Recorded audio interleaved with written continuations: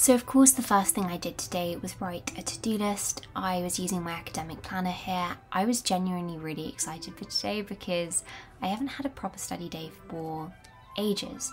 So first of all was breakfast, of course, and I made porridge and had green tea with that. Porridge, I maintain, is the best fueling breakfast. I always feel best when I've had porridge, and I topped mine today with some brown sugar and raspberries, and I was reading As Good as Dead by Holly Jackson as I was eating.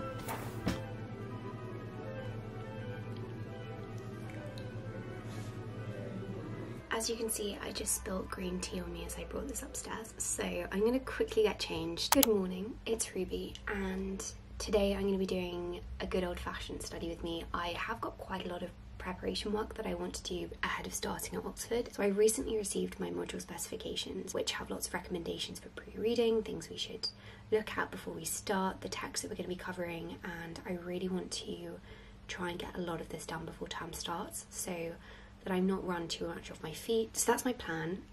I don't know how much of the course I'll manage to get through in the summer, but we'll see. Today I've made a to-do list, as you saw, and I'm going to get started with something very simple, very easy, which is just writing a play summary and doing some initial research into the Jew of Malta. Oh, and I'm reading As Good as Dead at the moment, and it's so good. I've been wanting to read this for ages.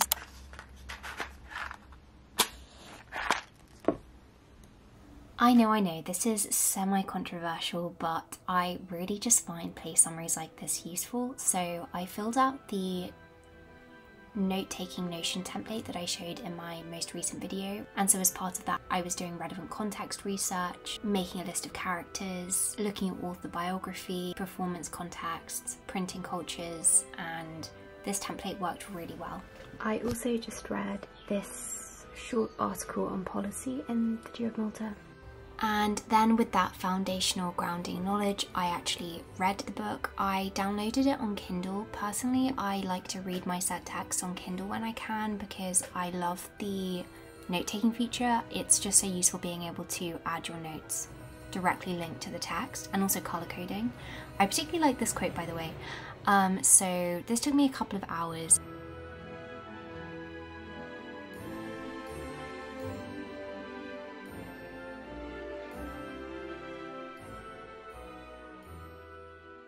I've just finished reading The Jew of Malta, and I'm now going to go downstairs, I think, and get another cup of tea. It's been an hour and I've just spent that time writing some of my novel because I was really in the mood for it. Today was meant to be a study day, but I'm also working to a deadline for my agent next week, and I suddenly had an idea for it and was really in the mood, so I set an hour-long timer and I just rewrote one of my chapters. So anyway, now I'm going to go downstairs and get a coffee.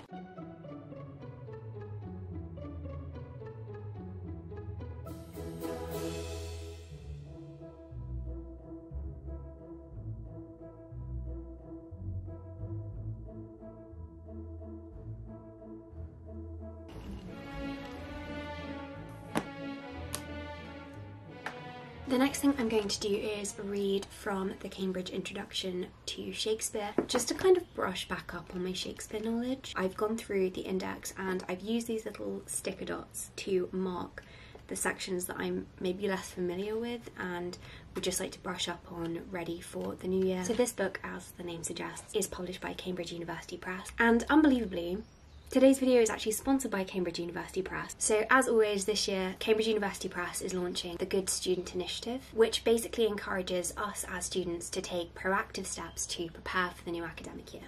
I cannot stress enough how important and valuable supplementary reading is, both academically with your degree, but also personal learning. Investing time in reading and research can show such massive results because it can help us form really strong foundations for our learning, but also reading widely will help us to think more synoptically because we've got more material to draw on and we can start to make those links between materials. If you've watched my content before, you'll know that one of my biggest tips for studying and doing well academically is reading outside of your syllabus and reading extra material. Starting with one of these books and reading one of these books ahead of term can be a really great place to start. The three books that I've got are the Cambridge Introduction to Shakespeare, the Cambridge Encyclopedia of Language, and then the final one I've got here, the Cambridge Introduction to Creative Writing. This one is for pleasure. Oh, I like this. I've just opened it to this. Cambridge University Press offers a fantastic selection of academic texts, and if you want to buy a book, then you can use my code RUBY20 to get 20% off your order. But anyway, I'm now going to get to reading this, and I will put you on time lapse. So one of the things I read in this book was the doubling on the early modern stage, which I think was my favourite section. I found that really interesting, and in terms of how I was annotating as well, so because I do get a lot of questions about how I annotate, so sometimes I will use pencil, so as you can see I'm underlining some things in pencil, but I like to keep a sticky note beside me and I will just jot down all of the key points and the most important bits, and then I will put it at the beginning of the chapter, kind of like a summary for myself when I go back to it, and it works really well. It's a great system for me.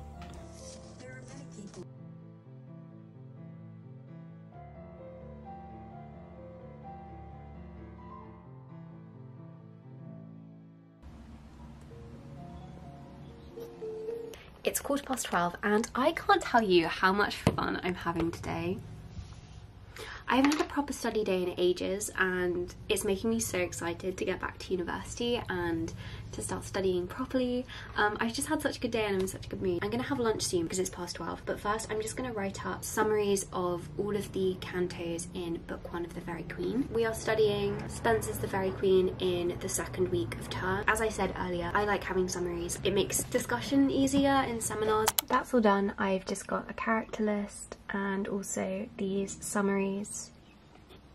And then, yes, I was about to go and have lunch, but I wanted to read another canto of The Faerie Queene because I was excited to read more of it after having written the summaries. So I just took some notes on one of the cantos.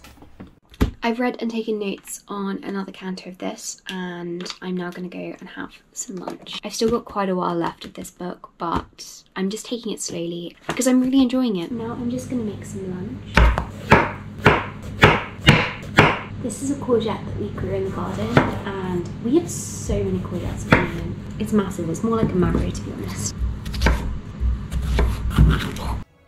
For lunch I just made some roasted vegetables in the air fryer, a side salad, and then made some guacamole to have on toast. I added some artichokes too because I'm loving marinated artichokes at the moment. Here's my lunch.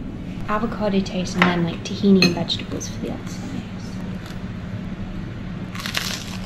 The next thing I'm going to do is start on the course preparation. This is the module that I'm most excited about. I'm going to try and find an early modern secretary hand document and then transcribe it just to get back into the swing of transcribing early modern documents. It's on my computer and it's just randomly powered off, which is slightly concerning. So I might just leave it because it might need to cool down or something. I'm going to go downstairs and use my iPad to find a transcription instead.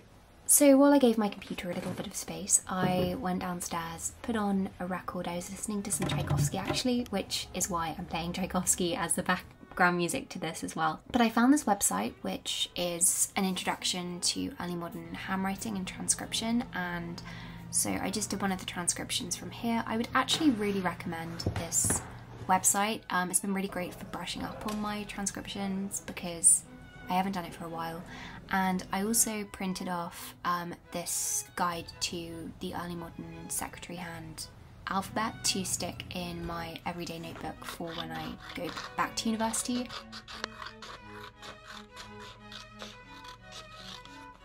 Because I just think this would be really useful to have on hand, and it was definitely handy when I was doing this transcription because some of the letters just do look very different. And I also added some notes to help me when doing transcription because, for example, there are 2 versions of the letter S depending on where it appears, and I also wrote down some common abbreviations. Again, I just thought it'd be useful. Then I did this very short transcription. It was only 1 verse, but I'm just planning on doing this little and often, and it was definitely useful. This is what I tried translating, and this is what I came up with. This was my first go, and then I tried clearing it into something which made more sense. So I marked it when I was done. I did have some errors, but that's fine, something to work on. And then I watched this introductory video to using the Bodleian, and I Got started on reading this excellent book. I read this on Palego actually. This was so good. It was basically an introduction to early modern bookmaking and printing, and I learnt so much. It went through typesetting and the paper that was used, title pages, illustrations. There was just so much, and I took so many notes, and I would highly recommend this book. How cool is this? I really want to go outside, so I'm going to go on a run, and so I will see you in a little bit. I'll probably take about 45 minutes off as a break and then get back to studying.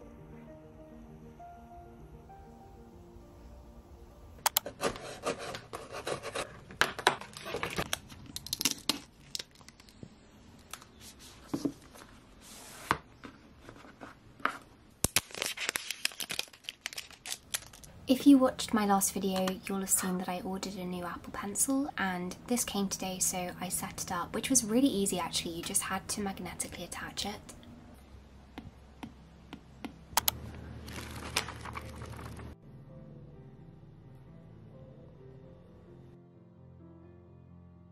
I've had a shower and I'm just going to have some blueberry cake that I made yesterday with some coffee and read some more of my book before getting back to work. I didn't end up reading, I actually ended up working on my novel instead. I was just writing some bits in my notebook outside.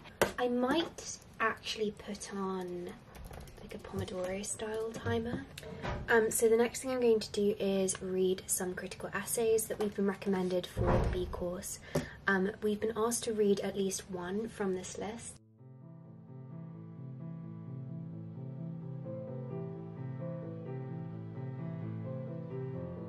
I've just finished that book and now I'm going to read this essay, which is also recommended. And after that, I went down and cooked dinner. Today I made a miso sweet potato puree, garlic broccoli, roasted courgettes, Moroccan style cannellini beans, and homemade tzatziki. It's properly golden hour at the moment. How beautiful is that lighting? I kind of want to go outside, but I've got therapy in 10 minutes, so I'm not going to. Honestly, the dinner I made tonight was amazing, if I do say so myself. I'm actually in charge of cooking dinner in my family, and it's always fun to be able to experiment with new things, so this one was actually very successful. I'm also really happy with how much of my to-do list I've got through, and I also managed to write a chapter of my book, which I didn't think I'd managed to do today, and also do some planning for my book, so I'm generally just very happy, and there's a massive wasp. So then finally, after my therapy session, I was doing some writing, working on my novel, and I was again just feeling so inspired and so motivated for this, and that is the absolute best feeling when you're writing. So I had the best evening and I finished writing at about 11. I just completely lost track of time, and then I lost track of time reading, and I ended up reading 400 pages of Holly Jackson's book, and I didn't even know what time I turned off the light because I was too scared to check the time. But that brings me to the end of today's video. Thank you so much for watching.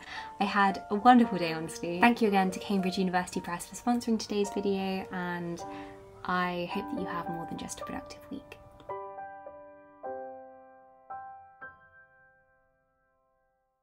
This is just a quick reminder that the academic planner is now live. I really have tried to design the perfect planner for students with everything that I've ever wanted in a planner, and I am genuinely so excited to share it with you. It is available on my website, Pumpkin Productivity, and we do ship worldwide. There'll be a link down below in the description box. Just as always, thank you so much for all of your support and for giving me the opportunity to design and share this planner with you.